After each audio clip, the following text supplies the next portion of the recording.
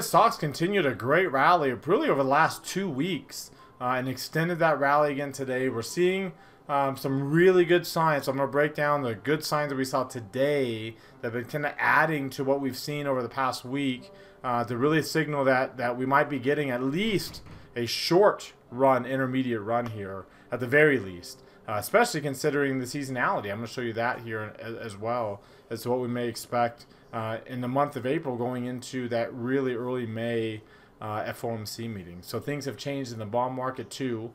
Really significant change in the yield spread. We'll talk about that.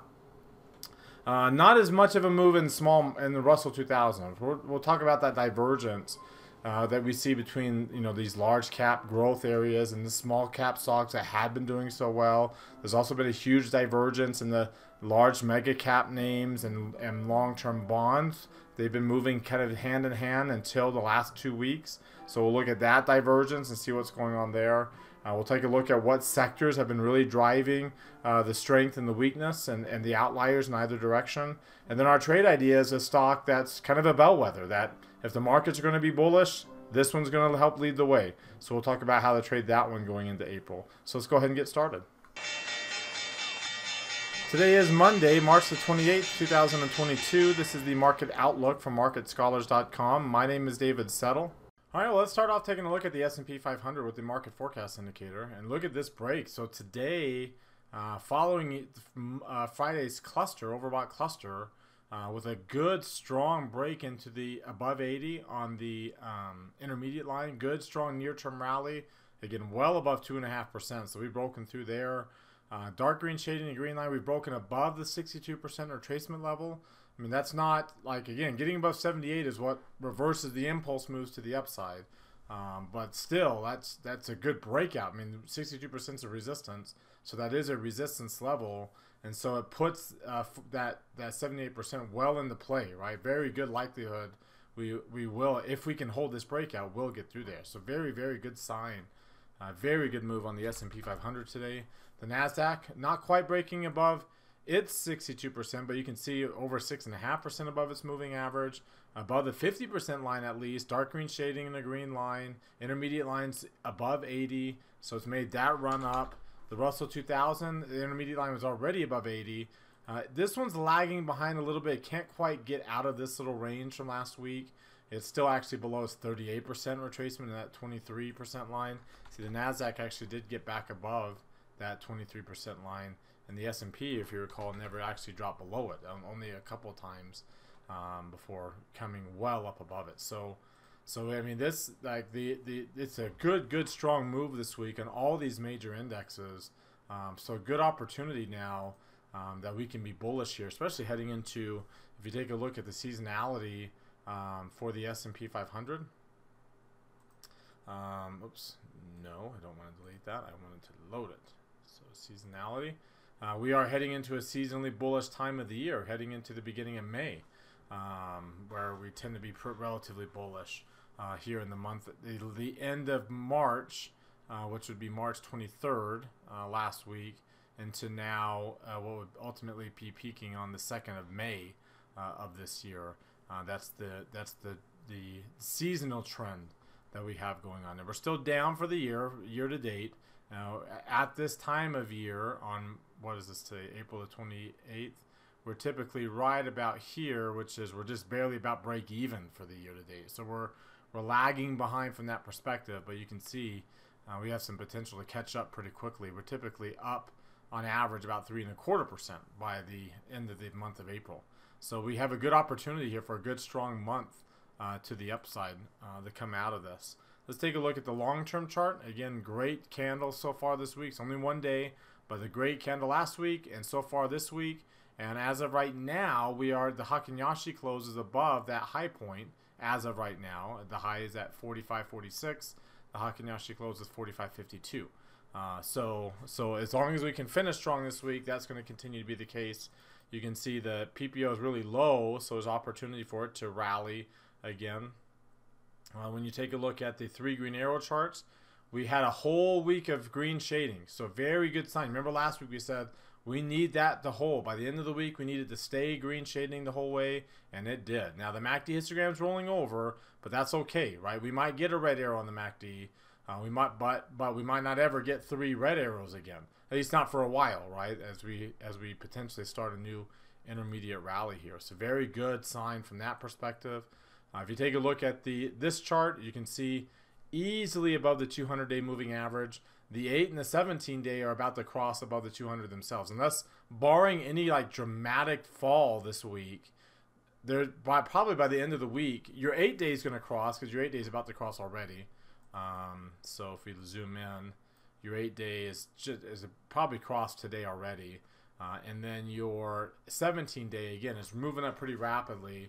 By the end of the week, barring a significant drop, even if we just kind of stay around here, you're going to get a pretty good rally in that 17-day. They're both above the 50 now, so now you expect that they'll both get above the 200, which would be, again, a good sign for reversal on the S&P. Not quite the case on the Qs. We're still below the 200-day moving average. We're still below that 62% retracement. So there still is, and we're still below the top of this big volume node, which happens to be below the 200. So breaking above this 62% would be a huge feat for the NASDAQ, but it would be trend changing, right? You can see how bullish that would be if we actually did get that. The Russell 2000 is a little different, right? It's not anywhere close to the 200.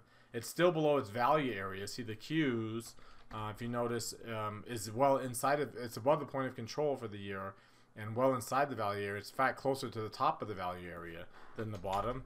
The S&P 500 is really close to the top of the value area, well above the point of control. IWM is a different story. It's below the entire value area, and it's well below the point of control, which is still above the 200-day moving average. So the 8 and 17 and now the 30 look like they're about to cross the 50 because we've been consolidating for so long, but we're not quite breaking out yet, even just to fill in the gap, the rest of this gap between the 50 and the 200-day moving averages. Let me quickly show you how we're looking on the weeks, because the 17-week has been acting as resistance and still is for the IWM. On the Qs, 17-week we ended up closing above the 17 and kind of came back to the 50. And so far, one day into this week, we're above that 50-week moving average. So really important that we stay above the 50-week, because remember, the correction starts when you break below it, and obviously would end when you get back up above it. Remember, S&P, it was only below it for a few weeks, and then we rallied, and we're already back up above the 30-week now. So we're back above all these weekly moving averages, and really, and you can see the MACD green arrow, like things are really turning around for the S&P 500. As I said, for IWM, that's not the case. The MACD has already had a positive histogram, but we're not above the 17-week moving average. So it's really lagging and really struggling, and again would suggest that maybe, you know, this is kind of a niche rally right now in the growth area of the markets that just had been the most oversold, and they're bouncing up right now. We'll take a look at more of that here later when we take a look at the different asset classes. Let's take a look at some of these other oscillating charts. So big move above 25 now on the DMI positive and below 20 on the negative. So very good move there. That's the breakout side. Now we're not above 30. That's really the breakout when you get above 30. But at least we're above 25, and that's a good sign. So getting above 30, getting above 25 and then 30 really is a breakout. So that's kind of the ideal. We're almost there. We got the same above 25, below 20 on the Qs, and then IWM not going anywhere. Right now, you see IWM did get above 25 and below 20. Now we were just barely above the 30-day moving average, so it's a different story on the Qs and the S&P. But you can see, like, just getting that signal isn't the end all be all. That's why we'd like to get above 30 to really solidify the breakout. But at least getting above 25 and getting below 20 is a good sign. At least, I mean, that's a good strong run. The RSI is also showing positive developments, above 60 now. It's similar to that. You know, we got above 60, just barely there. We're just barely above 100 though, so it's not really a strong breakout. Same thing with the Qs. We're above 60. We're above 100, but we never really did get a good solid break above like 150. And then of course, I've shown you that the Bollinger Bands, you know, again, we're in the upper quartile, but because we're so far away from the upper band and the bandwidth is already so high, it's kind of hard to start a new trend from a bandwidth that's already so high. Much easier to start it when the bandwidth is really low and you're breaking above, or below the upper or lower band. See here, you're nowhere near breaking in the upper band. The Qs also are nowhere near breaking the upper band because the bandwidth is already very high. And IWM, you notice, it's not even in the upper quartile anymore. So if there's anything that would suggest that it's going to be hard to start a new trend, as bullish as all these signals are, is there anything that would suggest that we've had just a really good outsized short-term move and not necessarily the beginnings of an intermediate move? This would be what would suggest that. The fact that the bandwidth is already so high on these indexes, and we've been unable to actually breach the bandwidth because it's been so high. And usually you start new trends by breaching either the lower bandwidth when you're starting a bearish trend or the upper bandwidth when you're starting a bullish move from a bandwidth. So what ultimately might be the case is we might again, a very outsized short-term move within the scope of an outsized bandwidth already, and then now this kind of consolidating until the bandwidth comes back down to a more trend-ready state. Right? You see the Ichimoku cloud, we are above 65, we are above 2, so we do have an intermediate trend strength above the cloud 2 on the S&P. Great sign. The Q's not quite through there, not quite those same levels yet, still kind of lagging behind there. And then IWM's nowhere close, right? We are in the cloud, but not getting through it. And remember the Q's, that breakout above the 62 is so significant. There's another reason why it'd be so significant, because we'd be breaking through the cloud in that case.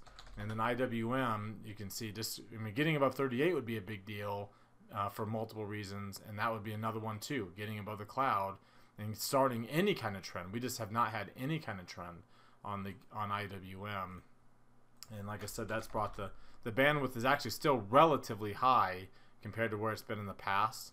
So even though we haven't really been pushing to a strong bandwidth, there's still potential for consolidation there as well in that particular indicator. Let's take a look at the intraday chart here, and we can see from an intraday level, the higher high, higher low, and that last push at the end of the day got us up to new highs on the S&Ps and the Qs, but not on IWM. At least it got us closer to yesterday's or Friday's high, and got us above Friday's low, whereas earlier in the day we were actually below that, and earlier in the day we were starting to fill in that gap. So we were threatening last week's low point, which is going to be a little bit of a support for IWM. So at least we don't have that, right? And I mentioned to you before, one of the indicators we've been kind of watching now that we're potentially starting this new bullish run is the stochastics and getting the average, the 20-day average up above 60 and really starting a bullish run. We are almost there. We've been so bullish for so long on the S&P and the NASDAQ that we're almost there on those. The Russell, we're already above 60, but you can see starting to kind of peter out there. So again, we'll see what happens with where we're closing relative to the 20-day range, and then ultimately what ends up happening with the Rune indicator, right? Because this tells us, whether we continue to push up to new highs or not. And the Russell's already come, the positive line's coming down below 78. The S&P is still up there. The NASDAQ's still up there. But you see their negative lines aren't down far enough yet to suggest, again, a sustained trend yet. So really, really good signs. Really good. Last week was a great week. We held. We didn't necessarily extend, but at least we held and maintained and extended a little bit of the prior week's kind of strong bullish moves. And then so far today, it's kind of some good breakout signals.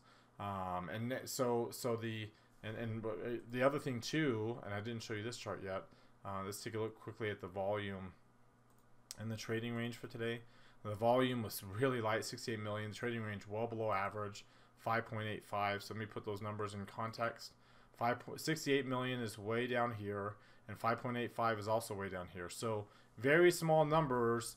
Again, being below moving averages, we don't quite want them to be that small yet, but we take what we get there. And then the other thing too that's kind of standing out is volatility is already near extreme lows. Like we dropped below 20. Now the last time we dipped below 20, just barely by the end of the day, you don't really see that there, but we closed at 1997 we got to at the end of that day. We rallied off of that. So here we are at 1957 with an even more extreme low now on a relative basis than what we had back then. And you also see, like for an example, the skew is still relatively high. Not as high as it's been, but remember this is a high level relatively speaking to where it's been in the past, right?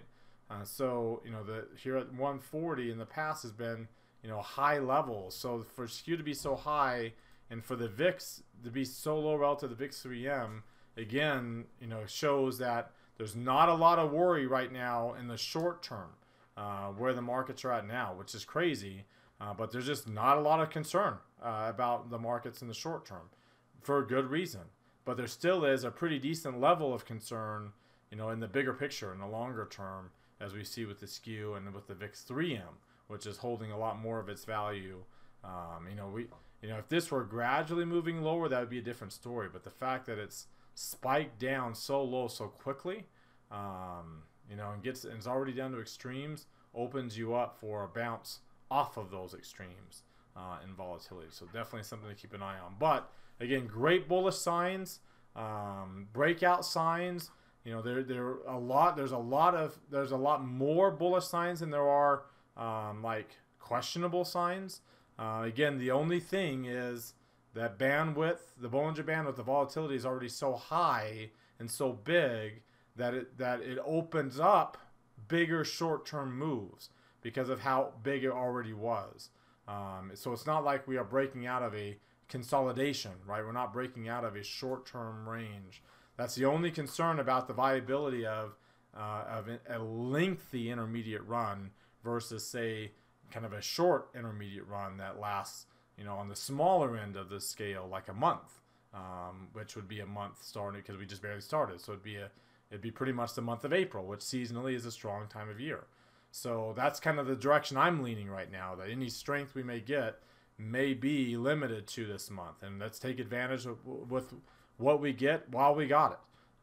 So what do you think? Do you agree with that? Do you disagree? Let me know in the comments section below, especially if you disagree. Let me know what charts or indicators are you looking at that would suggest why you're either a lot more bullish than I am or why you might be a lot more bearish than I am. Post those in the comment section down below. Before we look at some other charts, I invite you to subscribe to our YouTube channel. Mouse over this icon here in the bottom right corner of your screen. Hit the red subscribe button that pops out. There's also one down below the video if you're watching us on YouTube that notifies you when our videos are posted. Also, while you're down there, hit that thumbs up icon. That tells us two things. You liked our video today. You want us to do another video again tomorrow. Quick way to give us feedback if you like our stuff. Of course, if you don't like it, you don't have to click on anything. You don't even have to watch if you don't want to. Also, while you're down there, comment. What did you get out of the video today? What stood out to you? What questions or comments do you have about what I brought up? Post those in the comment section. Join our website at marketscholars.com. There's a link popping out up there in the top right corner of your screen. Click on that link to subscribe to our site for free. Follow me on Twitter for more content between the videos from day to day. There's my handle at DavidSettle42. And join our Market Outlook Facebook group that we've created. Alright, if you're watching us here on our blog, check out some of these other things on the right. Click on this icon. That takes you to our Market Outlook live video. Let's see, where is that? It's right here. This is right on 3:30 Eastern Time on Mondays, Wednesdays, and Fridays. I do a quick 10-15 minute video right here on this page. I take a look at all the trades we've done in prior market outlooks. I look at today's trade idea. We already put it on before the market closed today, the one you'll hear at the end of the video today. So this is where I do that. You can also get to it by clicking on Live Trade Review in our main menu. You come down here, and click on this View More. These are our upcoming classes. That takes you to our calendar here. These are upcoming classes for the week and all of our 4 years worth of recordings going back. If you come down to the bottom, click on that heart. We got back up to almost 100, 95. Came really, really close to 100 there. But click on that, opens up this tab, and hit that like button.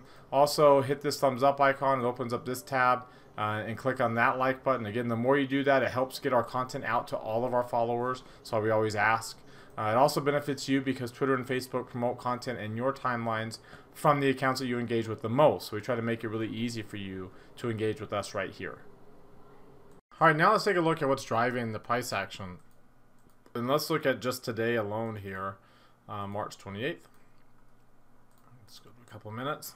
And you can see commodities big after a big week last week, big drop today, really giving up a lot of those gains. Gold dropping down to, this wasn't a major rally in the dollar, though it was pretty decent. You know, up for most of the day, up 1/3%, which is pretty decent sized move for that. For the ETF, it doesn't move very much. But you can see this was really an outsized move in the Qs. The Qs really outpacing all equity asset class. Emerging markets did pretty well too, despite the stronger dollar. They lagged behind the equities. Developed markets were down. Small cap stocks were down. So not everything was up. High yield bonds were up. High yield bonds, and so were long-term treasuries were actually up today too. So finally getting a little bit of a breather in the long-term yield space. The 10-year yield down just a smidgen. The 30-year yield was down more than 1% there. In fact, if you take a look here at the yield curve, coming over here to the yield curve broke a significant level. So we have the 2-year Treasury note here. Let's just zoom in on how we're closing today. About 2.33% is a holding ground up there at these high levels, but the spread between the two and the 10-year dropping down to below 20. So big significant break. Remember, when we break below the yield spread moves is in these tranches of 20 basis points. So breaking below 20 now means that we could easily go right down to zero. Like there's no that's how quickly these things can move. In fact, the 5-year and the 30-year are already inverted. They inverted today for the first time since 2006, when the Fed was done raising rates in 2006. The Fed has just started raising rates, and as we know, the odds, in fact, check these odds out here. The odds of getting a 50 basis point hike in May are 70%, right? So 70% chance we're going to get a 50 basis point hike in May. If you look at the odds for another 50 basis point hike here in June, you can see we're up to 78% odds that we're going to get another 50 basis point hike in June. Then what's interesting is in July, right? July, we actually have, it's not 100%, but it's a 91% chance that we're going to get at least one. So 2, 2, and 1 is what we're getting 91% chance of, knowing that we already got one. But then this was actually up to 70, close to 70% today, earlier today. The fact that we'd get another 50 basis point hike in July. And right now it's at 55, so it's a coin flip, but on the more positive side of the coin flip. So, you can see just how much these odds are going up. The odds of getting 9 hikes by the end of the year are up to pretty much 100%.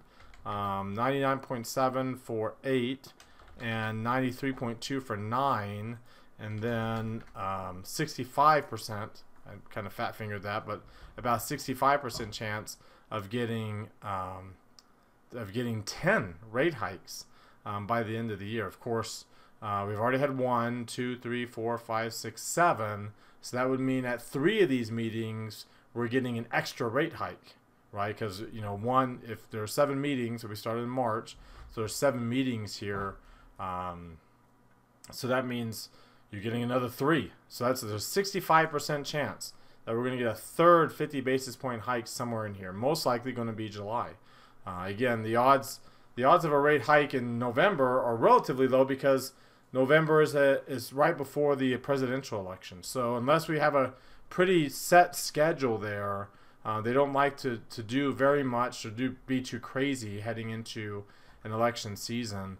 And you can see that the next Fed meeting actually is at the end of April. So that also opens us up for, maybe potentially a bullish month heading into that meeting.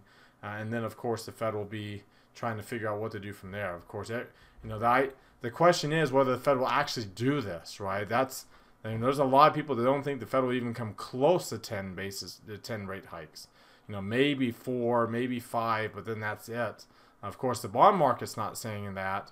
The bond market's way up here, about 2 1/3%. Again, you can see the futures market is sitting, like I said, at a 90% chance of being at 2.25, and a pretty decent chance, 65% chance of being 2.5. The 2-year note is not quite 2.5 yet. And remember, the 10-year note, the 30-year note is actually at 2.5, and the 10-year note, 2.57, is less than 2.5.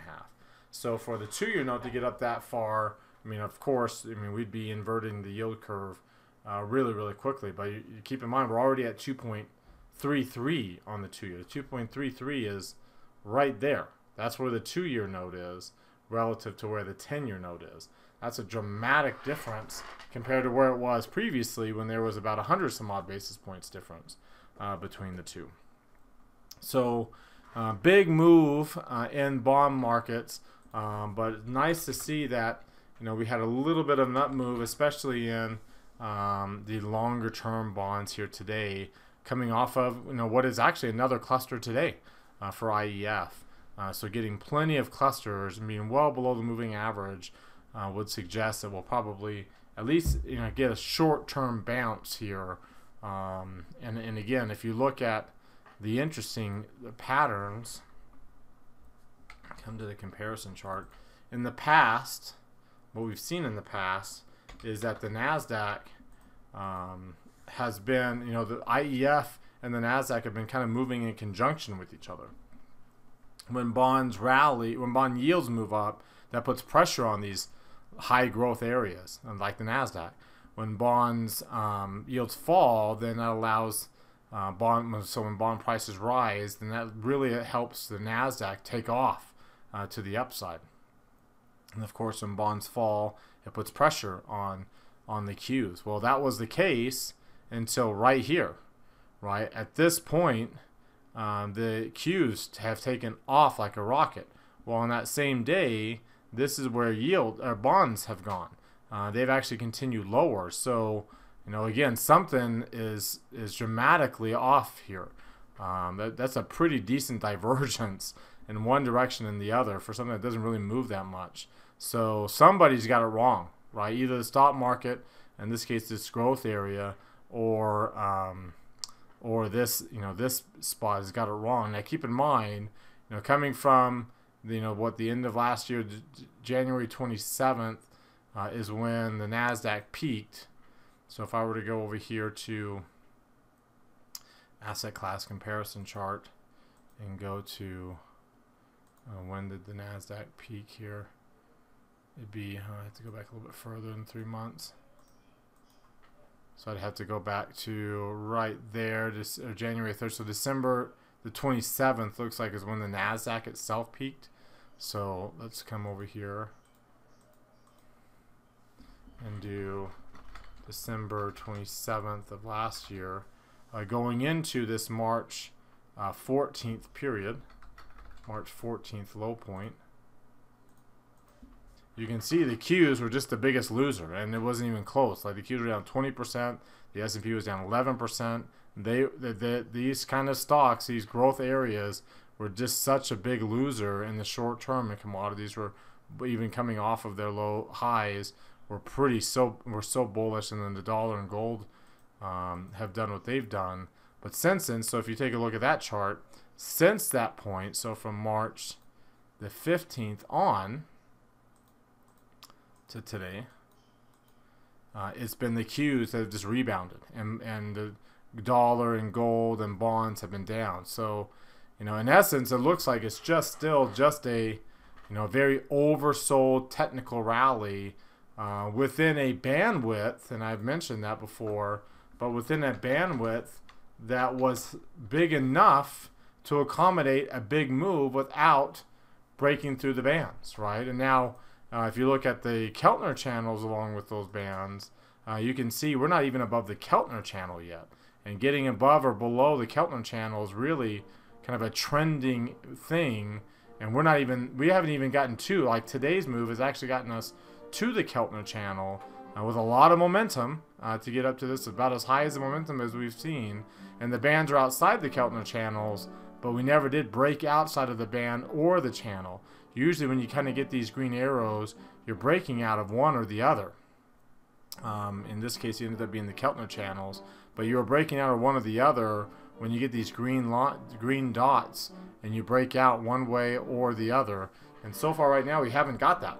So because the bands in the channel was wide enough still to accommodate outsized short-term moves, like it appears so far that we're getting right now in the NASDAQ, but that we're not getting in IWM, right? Where we're finally green. The bands have broken out of the Keltners, mainly because the Keltners are still contracting.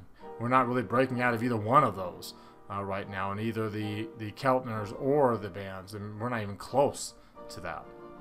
Let's take a look at how the sectors are performing here. So we'll go to the comparison chart and see how they performed here today alone again.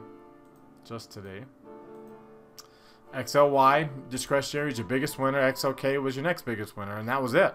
Real estate did okay, but very small sector. And you remember financial or materials and energy were your biggest winners last week, but they were such small leadership, not surprising to see them come down with the drop in commodity prices. If you look at like their charts here, let's look at XLE on this chart. I mean, it's been so bullish, and there's a little bit of a divergence going on that you wonder about, whether or not we're going to start to fill in some of these gaps between some of these moving averages in XLE, and to a smaller degree in XLB. It's again such a big outsized move in the short term that the MACD histogram's already peaked, and you wonder if the MACD itself is about to peak, again considering how strong the rally has been. So you wonder if some of those areas which had been so bullish here in the short term on this rally is now going to give some of that back, right? If you look at, again, coming off of that, in this case it would be the January 8th low point for XLB, and XLE January or March. Did I say? I said January the 8th, but it's really March the 8th. Yeah, March the 8th there.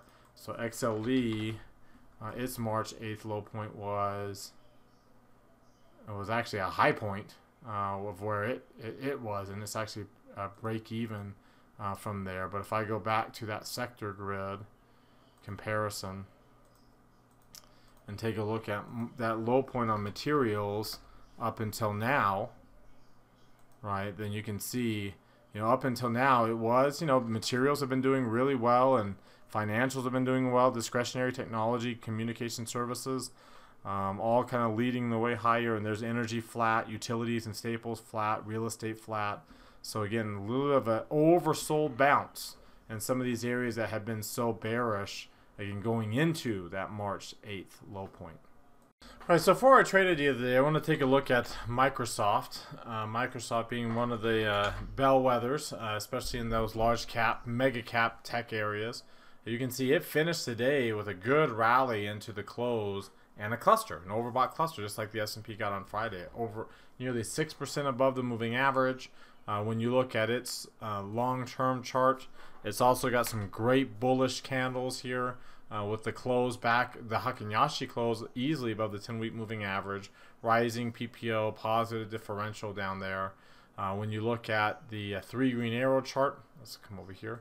Look at the 3 green arrow chart from Microsoft, getting above the point of control, getting clearly above the 200-day moving average. The 8 and 17-day moving averages are crossing up above the 50-day moving average, having already crossed the 30. The MACD is rising. The stochastics is bullish. Its moving average is bullish.